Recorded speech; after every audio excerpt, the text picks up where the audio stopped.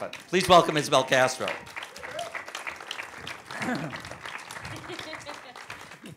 Tom asks a question, answers a question, asks a question. Well, you know, Isabel, you said this is your first film, but previous to this, you worked for Vice. You did a lot of short films in communities of immigrants, and you've described to me before, you know, how you're thinking about doing those to help shape this. Can you elaborate on that?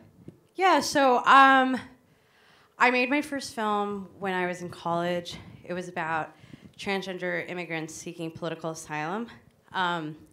I worked on that for 4 years, and by the end of it, I was like, independent filmmaking is no joke. This is so hard. And so I decided to go into news because it was a similar skill set, doing what I love, but it felt a bit more pragmatic.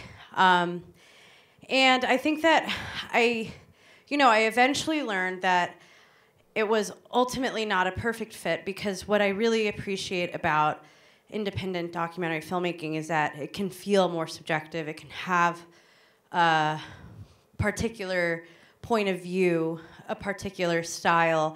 And I think that when I was working in these news organizations, it felt like there was this aspiration towards objectivity that often, in my mind, flattened the way that stories were told. So, but despite that, I learned a lot of skills that I think I've brought over into my filmmaking. Just about kind of like, you know, in some ways like the discipline and rigor of journalism, and especially breaking news journalism, and just kind of translating that skill set, but doing it in a way that feels maybe a little bit more subjective, a little bit more artful. Well, in a way, stylistically, it feels like you're pushing subjectivity in this film by letting Doris narrate her own story. Can you talk more about that stylistic choice? So the voiceover in the film was always intentional. I really wanted the film to feel like something I would have wanted to watch when I was younger, or something that I watched. I already said that answer younger. before you came here. Oh, I'm sorry. Yeah, I'm sure he See, said I was it. right. I was right that Isabel would say that. Tom said it probably in a better way than I even did. So we got that one out of the way. But I mean, I looked at films like Clueless and films like shows like Sex and the City. I just like thought about things that had like really impacted my personal coming of age. I don't know if those references are embarrassing or not, but like they just happened to like really stick with me. And what they all had in common was that there was voiceover. Like there's something about it that gives you an insight into the emotional headspace of the protagonist. And I wanted to apply that to documentary, but I wanted to do it in a way that is more often utilized in a fiction space. Like I wanted the film to exist in verite, and then like not depend on VO to drive any kind of narrative plot points. That was like, I think there's maybe one line in the film that drives a narrative plot point. Otherwise, it's all just about interiority as opposed to, driving the plot point, which from my studying of VO is oftentimes the way that it's used in documentary. Let's take a couple questions. We've got not a lot of time, but yeah, back there's a hand up. Can you talk about how you were shooting this? Yeah, totally. I mean, more often than not, I was shooting alone. And part of that was, I mean, I do prefer small crew sizes because I think that it lends to more intimacy. That said, it was not intentional for it to be just me, but COVID kind of made it difficult to have a lot of, you know, people in closed spaces. So I ended up shooting most of the film, and then we had camera operators for two different things.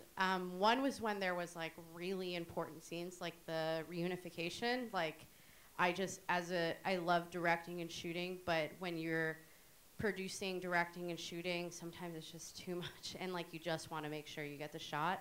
And I work with Ora de Kornfeld on those scenes, like when they go back to Mexico to the family's graves, and and we've been longtime collaborators, and I like, anytime I know I need something shot beautifully, like, Or is the first person I call. The second thing that we used camera operators was for all of the really kind of, or at least some of the dreamlike sequences, because, and by that I mean things like the birthday sequence when she's in, like, dancing in the birthday, and then in the back of the car, things like that. Just because I work with Lisa Conlon, who's a good friend of mine as well, and she just has, like, she's just a beautiful shooter. So that's as far as the cinematography. Otherwise, Yesenia Tlawell, who's a producer on the film, you know, was in the field a lot with me when it came to shoots with Jacks, and you know, was a field producer, and we had sound people for, again, like, these kind of bigger scenes, like the reunification scene. So at most, it was just, it was a crew of 4. All right, who's question right here? So if anyone didn't hear, she's asking about the trajectory of the story. Clearly, when you started following Doris, she was at one point in her life, had twists and turns, and then she's asking how you managed to kind of connect with Jacks, you know, before Doris did in person.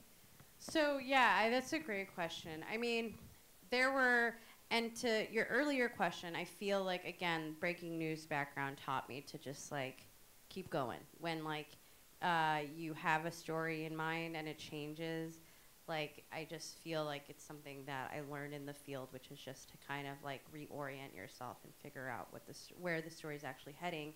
I started this story thinking I was going to travel, go to music, like, festivals around the. I always say I thought I was going to be, like, Almost Famous, but Chicano. Like, that's how I pitched it, and the COVID hit, and, like, that was impossible. So.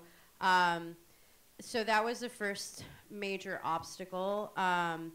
Then Cuco and Doris parted ways. That was another huge obstacle. She didn't know if she wanted to be a manager anymore, huge obstacle. So, I mean, in short, like, I kind of just, I was so convinced that her family's narrative was so substantial, the reunification, that I knew that would be kind of a backbone of the narrative. And then Doris's professional life, as all of our lives, was going to change, and I was just going to kind of document what came of it. She, during the pandemic, was in total kind of indecision about whether she wanted to be a manager, what she wanted to do, but she was listening to Jack's music all the time. Like, she was a huge, huge fan. And I just think she was, like, almost fighting an instinct to be like, oh, I want to manage this person, but I don't know if I want to manage. And she kept on showing me her music, almost like as if asking for permission, you know, and I was like, I mean, I don't know, I love her music, but at some point she was like, I think I'm gonna mentor her, I think. And I did something which was kind of unexpected, and in journalism I wouldn't have done, but I asked Doris, I said, do you mind if I reach out to her first? Because Doris, as a manager, the role of a manager in entertainment business is often just to, like, shield everybody away. And so it had been really difficult to get in any intimacy with Doris's artists when she was representing them. And so I wanted to kind of establish a relationship with her before Doris came into the picture. And so that's what I did. I reached out and told, I mean, I was very forthright. I said, you know, a manager is interested in your music. We were making a documentary about her, and that's how it kind of just evolved. Okay, we can take one more question, and we'll move it to the hallway. Yeah, in the back there. What does that writer credit mean? Writing credits in documentary are so weird. I thought I'm like really this is a topic for therapy, but I have, like, a problem letting go of stuff, and, like, I in the edit was just kind of scripting things out on paper, and so I was basically writing out the structure, writing out the beats, and then sometimes I'd even go in and transcribe scenes and then kind of, like, paper edit the scenes. And I'd had that experience from broadcast news where, like, a lot of it you, like, paper script and then hand it to editors because you need a fast turnaround. And I just couldn't fight that instinct, and it was, like, part of the process. I mean, I was also deeply collaborative with all the editors on the film. There's a consulting, a story person called named Chris Bachman, and he was just, I mean, invaluable, and we would just kind of brainstorm, but a lot of it was like scripted on paper before it was edited in the edit bay. So that's kind of what a writing credit looks like there. In terms of the voiceover, I mean, that was a real labor of love and a really long process. But the truncated explanation of it is that initially I approached it very similarly to broadcast news scripting. We were cutting the film, and we would identify places where where I wanted VO more often than not, it was in kind of sections of the film that had these kind of elevated, dreamlike sequences. And then I kind of, numbered the VO and I had kind of a skeleton for what the VO needed to do and where it needed to be. Then I went through hours and hours and hours of footage with Doris and pulled out pull quotes and kind of started putting them where I felt like those needed to go. I read her diaries, her journals. I read her Instagram posts because she posts really long Instagram posts. And I kind of got it to a place where it was like a good foundation. And I worked with Ora DeKornfeld and with Chris, basically to really massage just like the timing and pacing of it. Then I brought in 2 writers, Walter Thompson Hernandez and Jessica Salgado. They're 2 LA-based Chicano writers who I just felt, I'm Mexican-American, but I didn't grow up in LA, and I wanted to make sure that it was really reflective of that experience, and they're also just better writers. Like, I'm not not a writer by trade, so they came in and really, built it out, and Doris was in these rooms, too. And then we'd go into the VO booths with the script, and we did hundreds of takes. I mean, we must have done over 20 VO sessions, and when it was actually in front of her, sometimes she would change the script based on what felt more natural to her. And we did dozens and dozens of takes of every VO line, and then me and the editors would scrub through and kind of pull out the best ones. So that was a short version of the process. Isabel, talk about fast turnaround. We have our own fast turnaround here. We have another film coming in. So I'm sure Isabel would be happy to keep a conversation going in the hallway. I would just ask you to move down the hallway to the lobby area to keep the conversation. Give Isabel her due. Thank you so much. Thank you for coming. Thanks especially to Isabel Castro. Yeah, thank you so much for coming.